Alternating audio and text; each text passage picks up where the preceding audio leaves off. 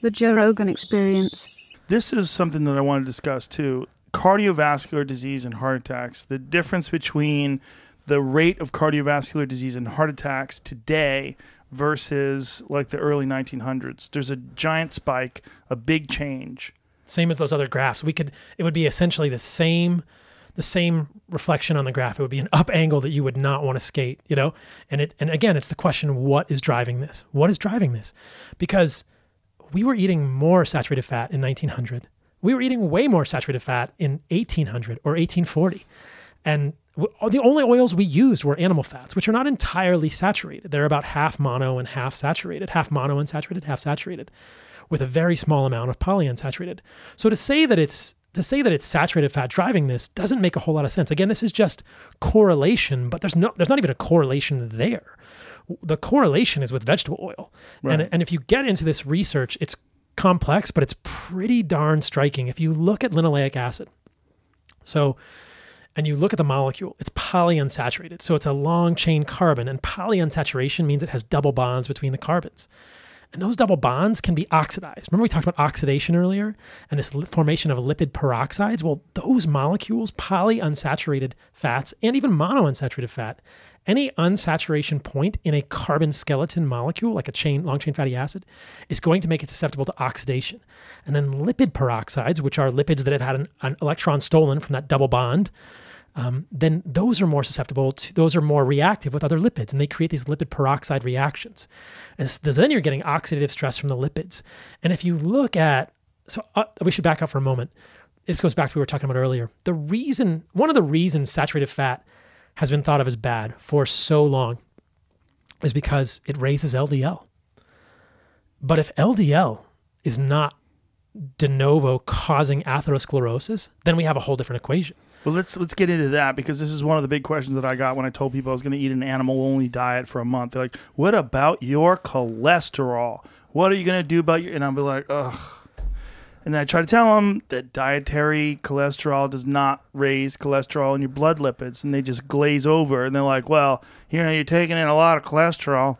And it's just most people don't have the time to research this or to get into the weeds and to try to shift their perception about what cholesterol is, about the benefits of cholesterol, the necessity of cholesterol for the human diet for production of hormones.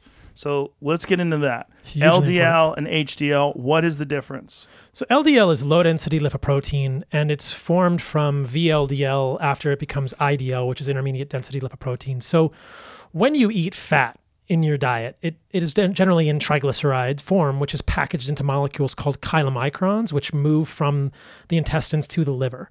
In the liver, cholesterol, which is actually a steroid backbone molecule, is packaged with triglycerides into a VLDL, a very low-density lipoprotein particle. It's like a bus. It moves triglycerides and cholesterol around the body because they're nutrients, because they're essential for human life, because, like you said, hormones are made from a cholesterol backbone. And if you did not have cholesterol, you would be very sick and die. There's a genetic condition called Smith-Lemli-Opitz syndrome, which is a mutation in one of the enzymes that makes cholesterol. It's pretty far down in the pathway. But a lot of these kids die in utero. Those that are born have severe retardation, both mental and physical. They're extremely resistant. They're extremely susceptible to infections, and they have a lot of problems with sleep and diabetes and other issues because they don't make cholesterol. They have extremely low LDL because they can't make cholesterol in the liver, and probably in peripheral tissues either. And so the way we treat these kids is with egg yolks. We just give them tons and tons of dietary cholesterol in hopes that that will be some sort of a supplement that they can use to make LDL. As their LDL goes up, they do better. They're never going to have a normal life, but there are so many studies that point to the value of low-density lipoprotein. And if we just think about it evolutionarily, why would evolution have designed a particle that kills us within our body, that at the same time defends us from infection? So there are good studies in animal models that show that if you knock out the LDL receptor in mice and rats, the levels of LDL in the blood drop a lot. And those mice and rats are protected against infections. So they can infuse bacteria, gram-negative bacteria into those rats, and the higher levels of LDL are protective. in those studies. And the same thing has been true in human. You can look for, this is correlations, this is epidemiology. At some point, we should definitely talk about why why epidemiology can be so misleading. But higher levels of cholesterol are correlated with lower admission to the hospital for infectious complications. And we definitely see in animal models and essentially with humans with the Smith-Lemli-Opitz genetic model that lower levels of cholesterol predispose to infection because LDL, lower levels of serum cholesterol, meaning low-density lipoprotein, predisposed to infection because that low-density lipoprotein particle is part of the immune system. And so is HDL. So HDL is high-density lipoprotein. It leaves the liver as kind of an empty bus. LDL leaves the liver as VLDL, a full bus, drops off people along the way, becomes a less full bus. VLDL becomes LDL. HDL is an empty bus that goes along the body, picking things up and then returning to the liver. But HDL and LDL both have roles in the immune system. So why do we think that a molecule, a lipoprotein particle that serves an indispensable role in human biochemistry or at least human physiology is killing us? That's just the first step. Can I stop you there? Yeah. What is the standard model? Like, what do people believe? Like, if you asked a doctor that doesn't have a lot of nutrition training about HDL and LDL, what would they tell you? At a very high level, they would say HDL is good, LDL is bad. You want less LDL and you want more HDL. Why would they say that? Because there's something called the lipid hypothesis. And the lipid hypothesis is that essentially, in a concentration-dependent manner, LDL ends up in the arterial wall. Okay, this is the lipid hypothesis. I disagree with this. I think it's an incomplete hypothesis. And so they would say if you have more LDL, it's just going to kind of leak into your arterial wall because it naturally gets taken up. And as more LDL ends up in your artery wall, you get more atherosclerosis and more plaque. What's the root of this hypothesis? It's a lot of epidemiology, Mendelian randomizations, and genome-wide association studies. So this is really interesting. We should dig into this. So if you look at basic epidemiology, so let's just think about epidemiology. You've talked about this on the show before, but I want to define this for people. So epidemiology is essentially an observational study. There's no experiment done. They're giving people surveys, and they're either following them moving forward, prospective, or they're looking back at what they've done in the past, a retrospective study. And so epidemiology can generate correlations, but we cannot draw causative inference from that data. We can have a correlation, which we then test with an interventional study. LDL is kind of tough to test with an interventional study, but there's some really cool stuff here that starts to break it down. If you look at overall cohorts of people, so if you look at the Framingham study, for instance, and you look at LDL on the x-axis and incidence of cardiovascular disease on the y-axis, I actually have two graphs of this that I'll show you that'll make it really helpful to break it down. So if you look at those two and you don't do anything to, this is in the lipids and CVD folder, Jamie, you see that CAC LDL only graphic. So if you look at this, this is the basic data from Framingham, okay? This is correlation, this is epidemiology. Increasing risk of cardiovascular disease on the y-axis, LDL on the x-axis, okay? So it's things like this that make people say, oh yeah, LDL, it's probably causing atherosclerosis, which is the formation of plaque within the arterial wall. But go to the other one, Jamie, CAC, LDL, HDL.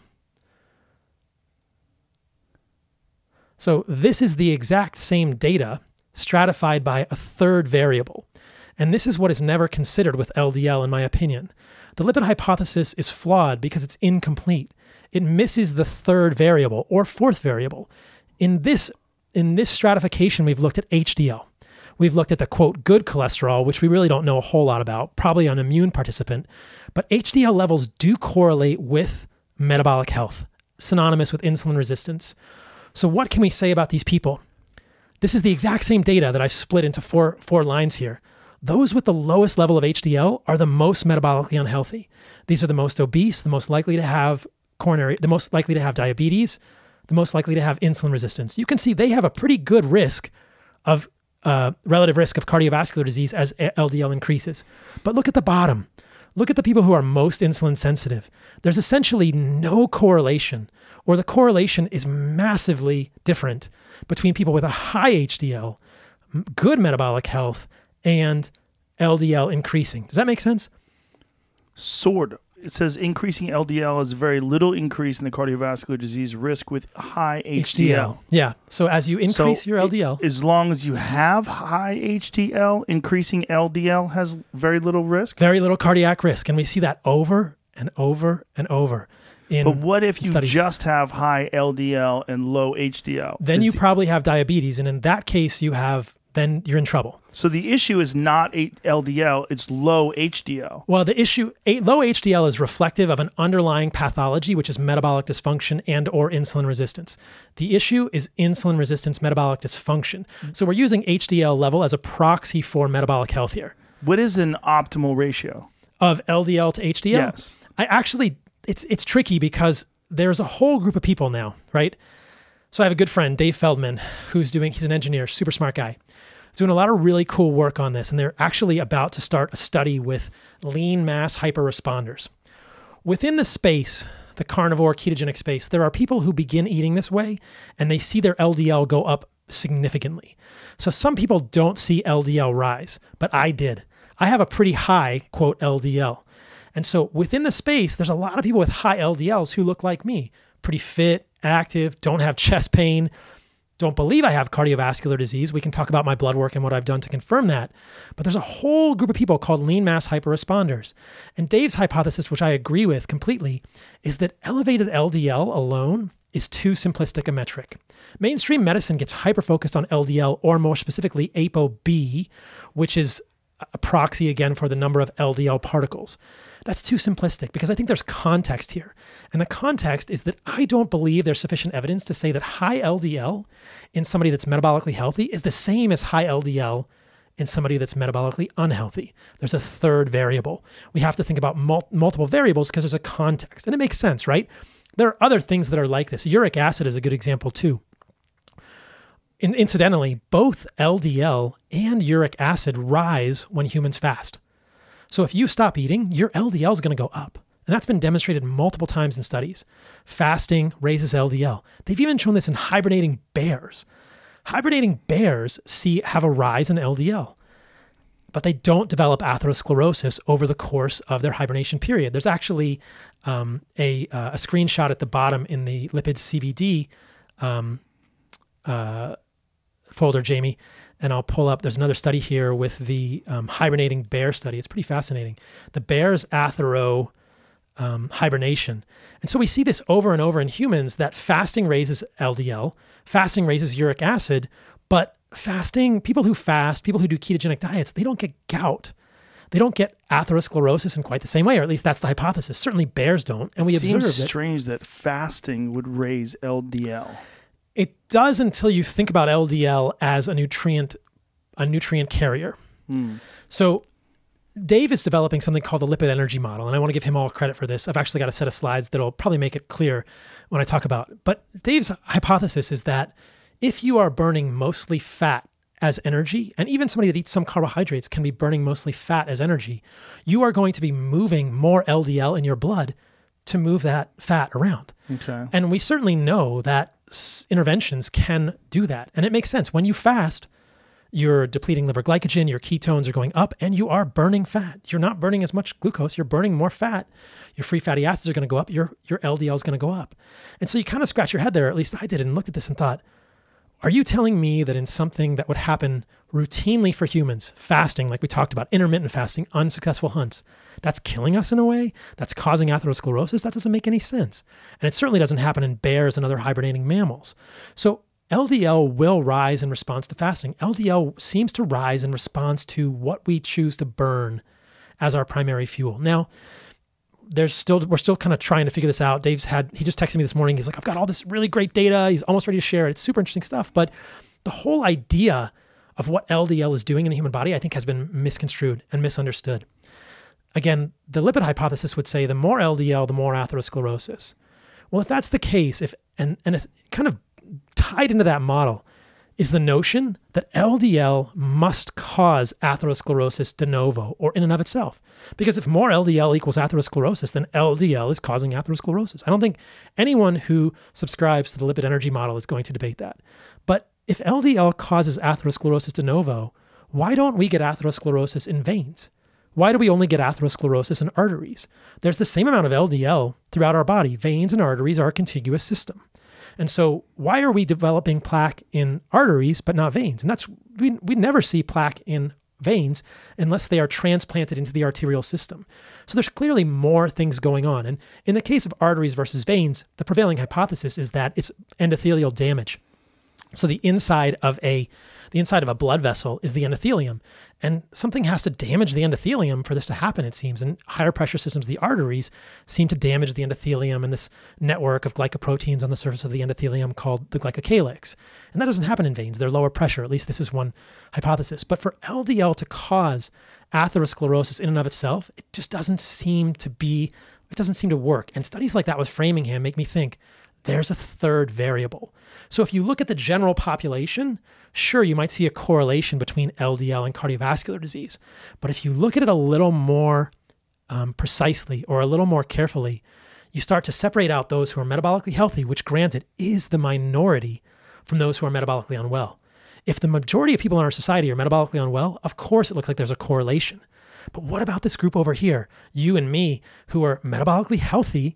If our LDL goes up, is that going to cause atherosclerosis? I think the evidence for that is paltry at best and is not there.